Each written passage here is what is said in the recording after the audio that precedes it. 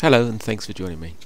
I'm often asked about the build-up of a warm roof construction, so I'm just going to take a bit of time out from this job and show you using bits and pieces left over from what we've just been doing. So this is a piece of ply, and this would normally go over the top of your joists. On top of the ply you would have a vapour barrier. Now the best vapour barriers are foil faced with tar backs. These are really good. They self-seal if you make a hole in them, put a screw through them. If you want to stop the movement of vapour, you really want a vapour barrier like this. Now of course it doesn't come cheap, about £8 a square metre, where in front of me you can see there's a roll of plastic there. That actually works out about 20p per square metre, so realistically you do get what you pay for. So the insulation goes on top of the vapour barrier. We have a choice of gluing or screwing down.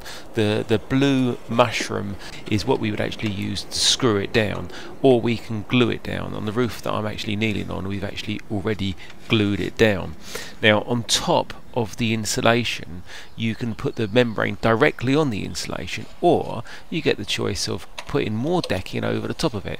The roof that I'm actually kneeling on, we've put more decking over the top of it.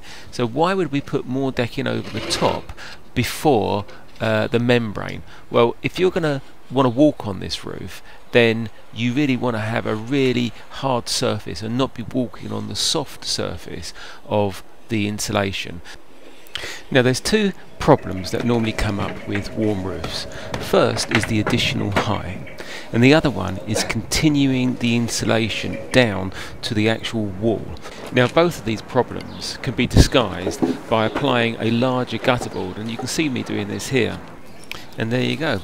By the time we put the guttering around this, you'll hardly notice that we've raised the roof by about 4 inches. Well, thanks for watching this. This is how we construct a warm roof. Hopefully this has been helpful to you.